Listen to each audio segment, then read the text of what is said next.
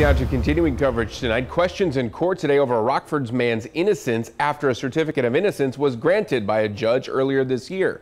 Patrick Pursley spent decades in prison, convicted in the 1993 murder of Andy Asher, but he was found not guilty in a 2019 retrial and given a certificate of innocence last month by Judge Joe McGraw. The certificate of innocence clears the way for Pursley to sue the state of Illinois. Days ago, the Winnebago County State's Attorney's Office filed a motion asking McGraw to rethink that certificate. It is important to note the motion is not trying to reverse Pursley's acquittal from 2019. And lawyers on both sides today of the issue presented their argument to that judge. Our 13 News reporter Mary Sugden was in court, and she joins us with why a decision was delayed today. Mary? James, this argument all boils down to one key piece of ballistics evidence, something called IBIS, which stands for the Integrated Ballistics Identification System.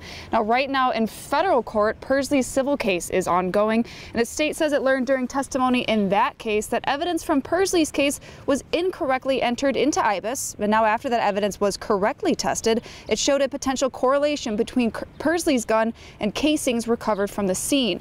But Pursley's attorneys say this is not new evidence, and they say the report does not change the results of a manual evaluation of ballistics evidence completed by 2 experts.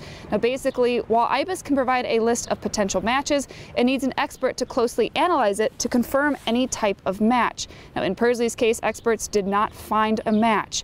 So this is where the holdup comes. Attorneys on the side of the state say they'd like to question ballistics experts on this IBIS issue.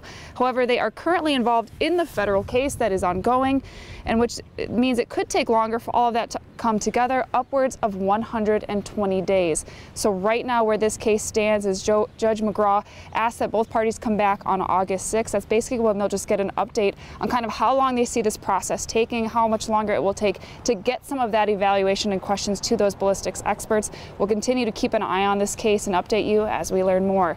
Reporting live in Rockford, I'm Mary Sugden for 13 News.